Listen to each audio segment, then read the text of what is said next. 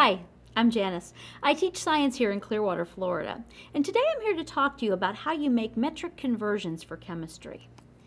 Now, in the field of science, we use the metric system for measurement. And the reason for that is that we have scientists all over the world and they want to be able to communicate with each other, so they need a common language to speak in. And so the metric system is the common language of measurement when we're talking about science.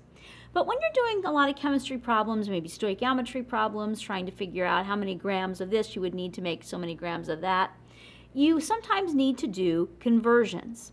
So for instance, if they gave me an answer in milliliters or an amount in milliliters and they wanted to know how many liters, I would have to do a metric conversion. Or maybe they gave me milligrams and they wanted to know how many grams that was.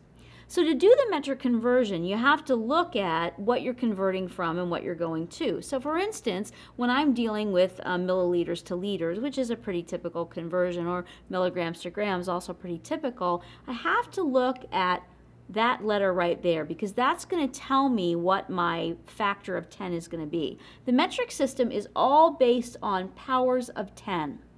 And so that's great because doing metric conversions really only involves moving a decimal place because you're just dividing by 10. So 1 liter actually equals 1,000 milligrams.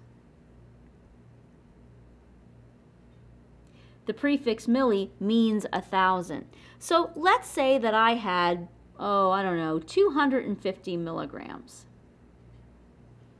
And I wanted to know how many liters that was. Well, what I would have to do is I would have to divide by 1,000. Now, my decimal place would be right here. Well, when I divide by 1,000, there's 2 ways I can do it. I can, set it up with the zeros, cross out the zeros. I can punch it into a calculator, or I can just move my decimal place. So if it's 1,000 that I'm dividing by, that's 3 powers of 10. So I'm going to move my decimal place 1, 2, 3 places. So 250 milligrams would actually equal 0.250 liters.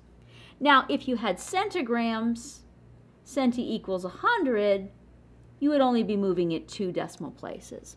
So metric conversions are going to be based on what you're converting from to what you're converting to, and you'll need to know what each of the different prefixes means so that you know how many places you're going to have to move your decimal place.